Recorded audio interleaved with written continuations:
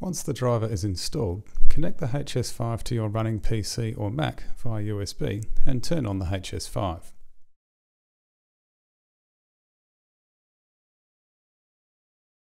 Now launch your Digital Audio Workstation application.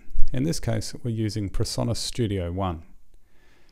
It doesn't matter what Digital Audio Workstation app you use, but you need to know how to choose the audio interface that your DAW is using. This will differ from application to application a little, but in the case of Studio One, we go to Studio One menu, Options, then Audio Setup. Then click the Audio Device drop-down menu and choose HS5. Now the HS5 will be used for all of your input-output to the DAW application. Like all DAW applications, Studio One requires that I tell it which channels of the audio device should be valid for input, and what channel input number of the DAW application they should send signal to via a simple routing matrix.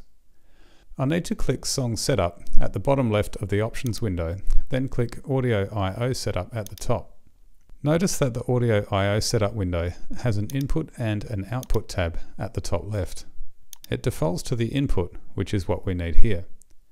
At the bottom left, I'll click Add Mono 4 times and I'll click Add Stereo once. As I'm going to record 4 mono tracks via XLR inputs to channels A to D on the HS5 and 1 stereo track via a stereo line in to the left and right inputs of channel E in this example. If you look at the top row of labels above the input matrix in this window, you'll see all of the potential inputs of the HS5 declared. The XLR inputs will be received as inputs 1, 3, 5 and 7, and the stereo line input to the HS5's E channel will be received as 9 and 10. I might also want to go through and name these inputs in the Audio I/O setup so they reflect the channel names on the HS5 unit.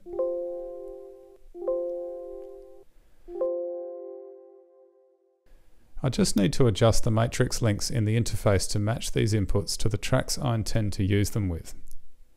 In the scenario I'm using here, it'll be a link to the XLR or first input of each stereo pair for our 4 mono inputs to channels A to D on the HS5.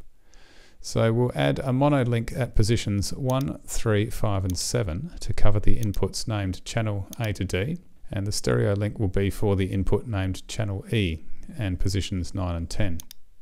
Under the Output tab of the Audio I/O setup, it'll default to the stereo main out of the HS5. So if you have headphones or speakers connected to the main mix outputs on the right, you'll hear your Digital Audio Workstation's playback via this pathway. When it's done, click OK at the bottom right.